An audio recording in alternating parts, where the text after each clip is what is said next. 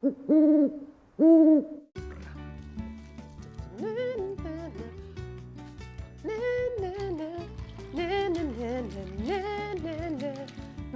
pizza now.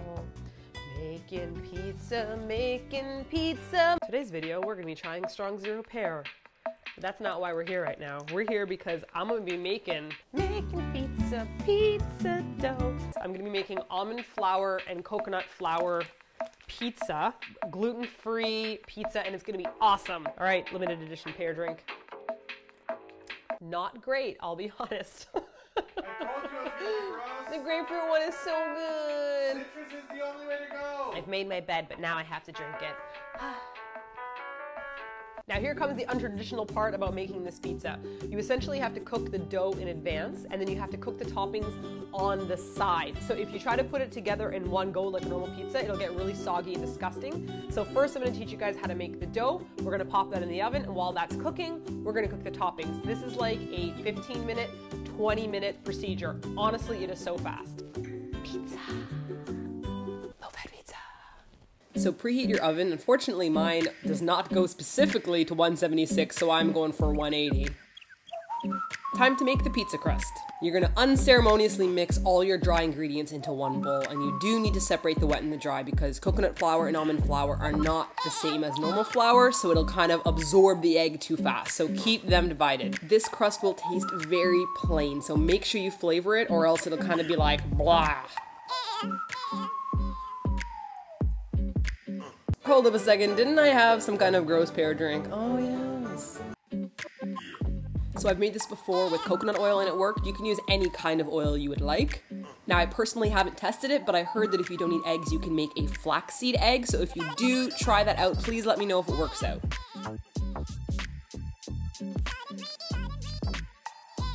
Okay, not saying that I learned this the hard way, but make sure you use a spatula or a spoon because I tried to use a whisk and it kind of turned into a gigantic club that you could murder someone with.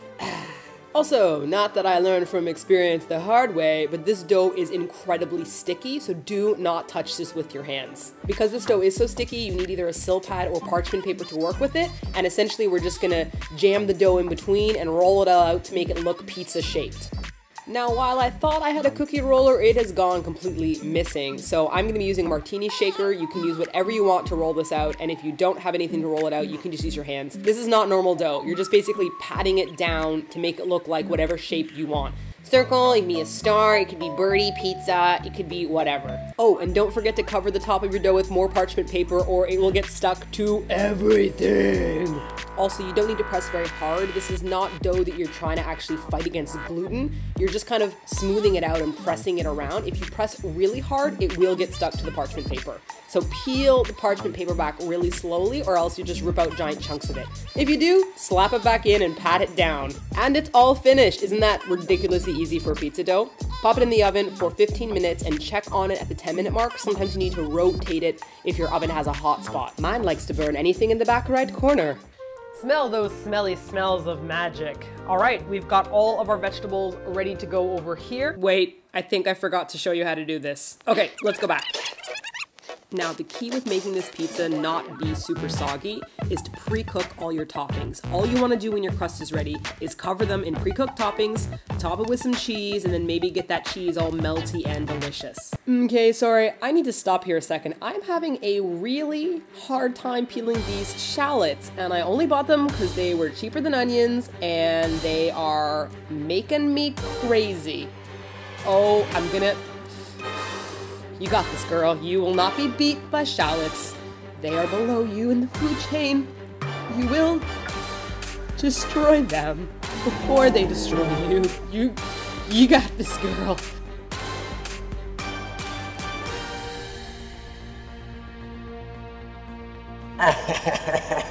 Die, shallots, die!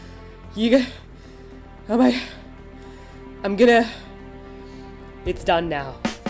Once you've chopped everything up, you're just going to toss it into the saucepan and cook it over medium heat with a little bit of olive oil. What I'm basically doing is cooking all the stuff that takes the longest first, and then I'm slowly going to add in things like chicken and spinach and some fresh basil near the end so that it's not super soggy and overcooked.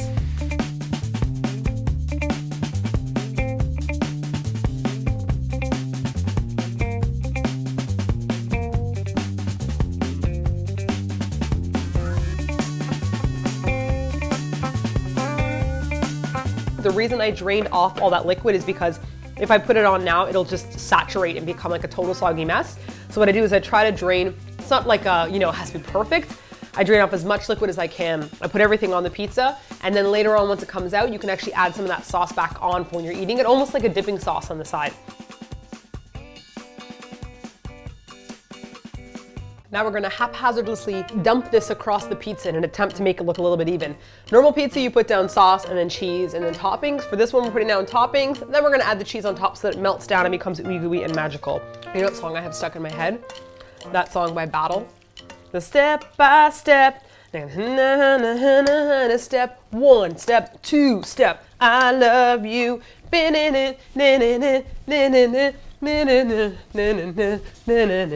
Oh, you can't see all my moves. That's too bad. I was doing the perfect shuffle. You guys may not remember Battle. They were like one of the first bands we ever heard in K-pop.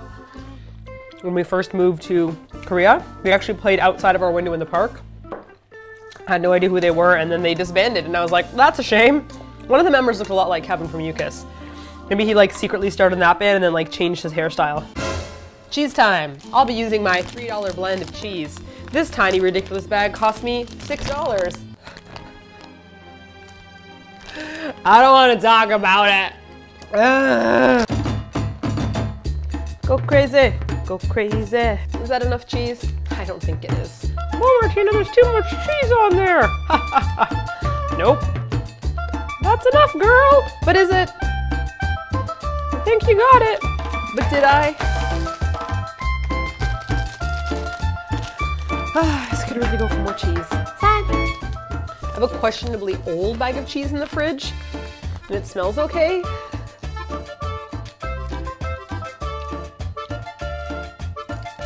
No, that cheese should not be lasting that long, guys. But you know what? I'm gonna add more cheese. I've got the power. Oh yeah. Can you even see anything healthy anymore? I only see cheese. We're popping it back in the oven. Depending on your oven, mine's gonna go for about 4 minutes or so. I want just to make everything melty. That's it. The pizza crust is crust. The pizza crust is crust. Thanks, Martina. The pizza crust is cooked. Everything else on top is cooked. All we need to do is get this ooey gooey and magical.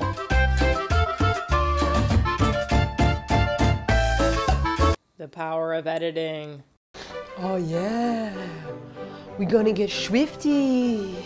We're gonna get swifty in here. Worst part, waiting for it to cool down. So last touch on top, while it's still a little bit ooey gooey and magical, I'm gonna add a little bit of hot pepper flakes because we like it hot. Remember that sauce you were saving from before? I'm gonna just drizzle this on top. Just a little bit. Oh, there's a mushroom inside. Ooh, I definitely want that. You just wanna have like a little bit of saucy stuff on top. It's not totally necessary. You guys can toss the sauce if you want, but it kind of adds a nice extra flavor to it.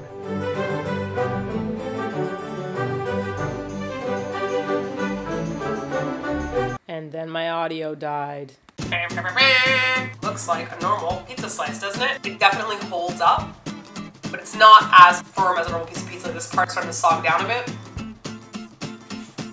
Oh yeah, that is so good. Oh my god. It's like I'm having normal, real pizza, and I don't have to worry about all the carbs in it. It's got tons of protein and fiber in it. I can't talk, I'm so hungry. Is food ready now? Food's not ready. So hungry. Food's not ready yet. It's coming closer. Done. What? Oh, you're so tall. Exactly. What the heck? So this is what happens when you're an adult and Martina here still needs to develop. I'm big for a human. You're such a tiny girl. Look at me, I'm a big boy. I think this is the best one I've ever made. I think you're right. Right? Damn. That's what I'm saying. So if you want to know the recipe to this excellent pizza, please click on the link below and it'll take you over to our blog post. Please let me know if you try this out in the comment section, or tag me on Instagram, or send me a tweet, or put it up on Facebook. And if you have a different rendition of it, let us know, because like everyone has a different taste and different recipes. I hope you guys enjoy this coconut almond flour pizza, because I know that I do. Simon's not listening to my pizza song, my pizza. Playing Final Fantasy. I don't care, I'm playing Final Fantasy. This game is so great. I'm just playing Final Fantasy. Not a good what?